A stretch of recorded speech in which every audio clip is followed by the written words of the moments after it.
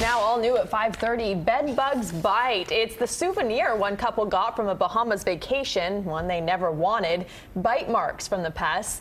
The couple says it happened during a vacation last year at the Atlantis Paradise Island Resort, and now they're suing that hotel. CBS 4's Gary Nelson has their story and the resort's response.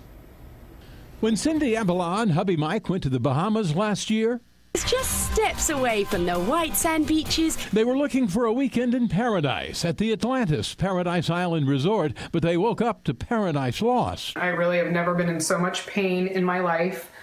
I mean, things are just swelling up everywhere, all over my body. That's Avila a few days after returning about a year ago, covered from head to knee with ugly red bedbug bites. Holy crap. Cindy and her husband turned back the mattress cover in the resort room and took video of a colony of the bugs on her side of the bed. Like something out of a horror movie. We saw hundreds of bugs running around and also their excrement all over the bed skirt.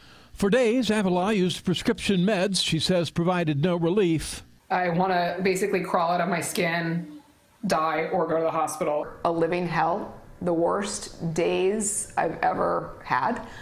More pain than you could imagine. Her attorney says he's handled a dozen hotel bedbug cases, but nothing as severe as this. When you check into the Atlantis Hotel, which is really a 5-star hotel, that comes with certain expectations, one of which would be that the sheets are going to be clean and you're not going to get eaten alive by bedbugs.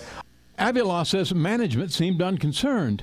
They didn't seem to care about me or the way I was feeling. The resort issued a statement Wednesday saying, in part, when Ms. Avila reported a concern about bedbugs in her room, the resort immediately took the room out of service, brought in the property's professional pest control company, and provided compensation for her stay.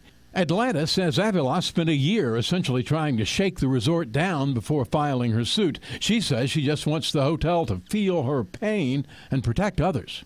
Take notice of this and make preventative measures to make sure this doesn't happen to anyone else. Bedbugs notoriously travel. When Cindy and her husband got home from the Bahamas, they immediately threw out all the clothing and luggage they'd taken with them. Some very expensive clothes and bags.